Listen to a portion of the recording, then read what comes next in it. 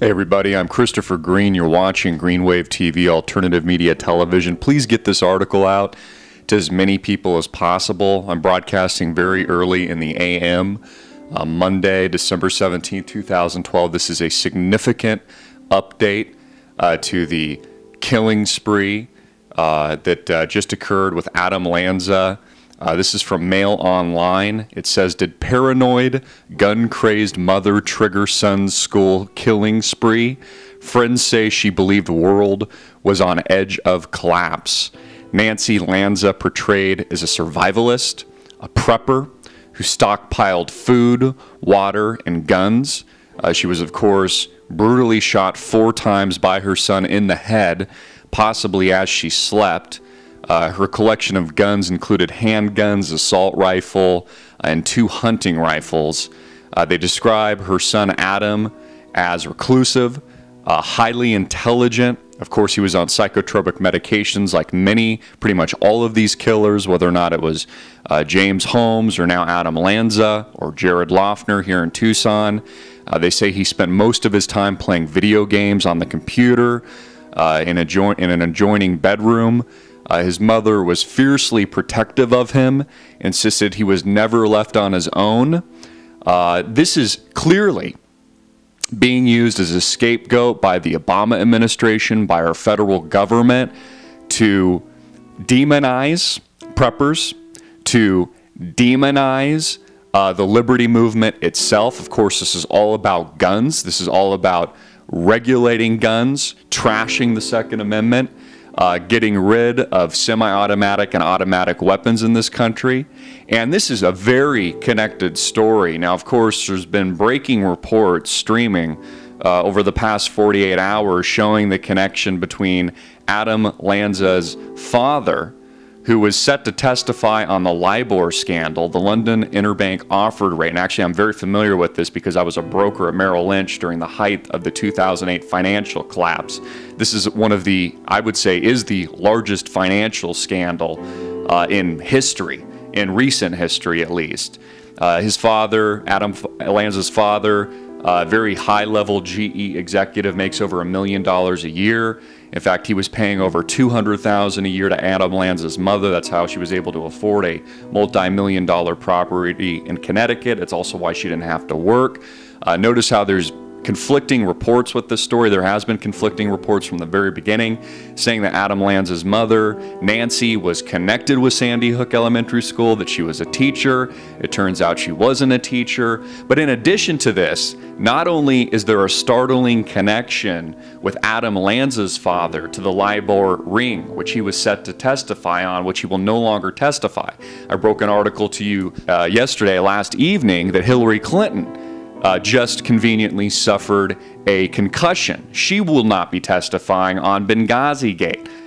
He's obviously just recently toppled Libya, murdered, assassinated Muammar Gaddafi. He's been running guns out of Libya into Syria. This is what killed CIA agent Christopher Stevens and 3 others. Now, she's not testifying.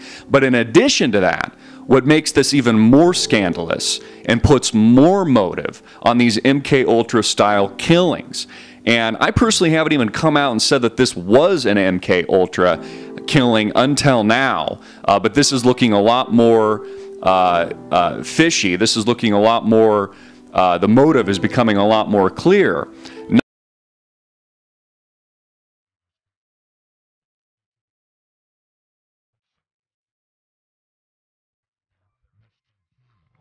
He was a very high-level, highly paid executive of FICO, the credit rating agency. So here we have 2 killers, 2 crazed, reclusive, highly intelligent, psychotropic medicated killers that have gone on rampages in recent weeks, which is being propagandized so President Barack Obama can trash the Second Amendment and get rid of our guns. Both of their fathers, it appears, are a part of a high-level cover-up within the LIBOR ring in regards to the LIBOR scandal itself, which was rigging international interest rates during the 2008 financial collapse. In fact, I believe there's a few people that have actually already gone to jail over this. This is one of the largest cover-ups, if not the largest cover-ups in financial history. I want you to understand the gravity of this. Please, for God's sakes, get this out, get this video out to as many people as possible. But what it appears to me is it appears that these high-level executives, both these dads, both these parents, both these illuminists, are sacrificing their children, are medicating their children with these mind-altering substances. And of course, these people are all connected with the government. They are time and time again. We saw this with Sirhan. We saw this with the assassination of JFK. We see this in history over and over again. But there's two takeaways I want you to take away from the story I'm sharing with you right now and how we're connecting the dots between what's actually going on behind the scenes.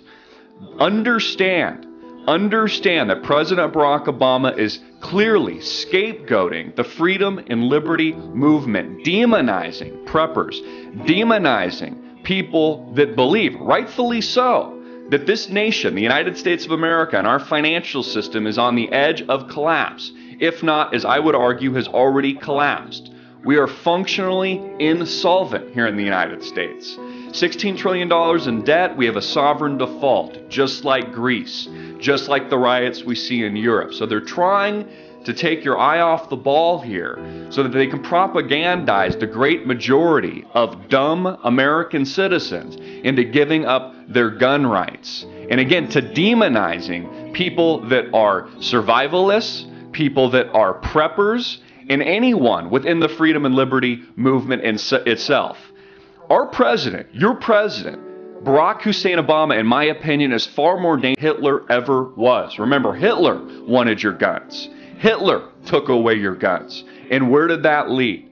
You know, we are getting to the point where when President Barack Obama does go after the guns, when he does declare that he's going to begin confiscating AK-47s, weapons of war, semi-automatic and automatic weapons, and when he creates a national registry and takes away sovereignty of gun rights here in America and puts it in the hands of an independent third party in the name of the United Nations. Look this up for yourself. This is the UN Disarmament Treaty. I want you to seriously take this as a declaration of war. Imagine what it was like for Thomas Jefferson, or what it was like for George Washington, or what it was like for these patriots. This is a declaration of war, and this will result in a new American Civil War. This is a very dangerous time in American history, and the fact that they're so clearly demonizing survivalists, demonizing preppers, demonizing those people that rightfully so see the writing on the wall, see the tyranny up front, close, and personal. I mean, it sounds to me, based on what I'm reading about Nancy Lanza, sounds like a very intelligent woman. I mean, not only was she a wealthy woman, and not only was her son described as highly intelligent, just like James Holmes, it actually sounds like she was well informed. Because this nation is living through the greatest collapse in American history, maybe global history.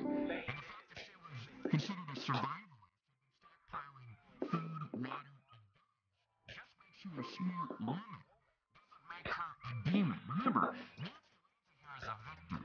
she was shot in the face by her psychotropic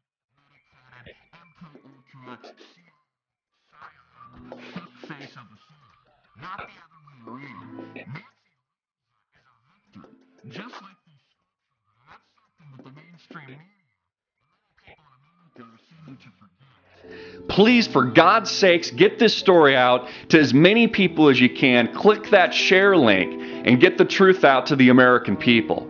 This is a declaration of war. I will tell you what comes next. After the guns comes concentration camps, just like what we had during World War II with the locking up of these innocent Japanese Americans here in the western United States.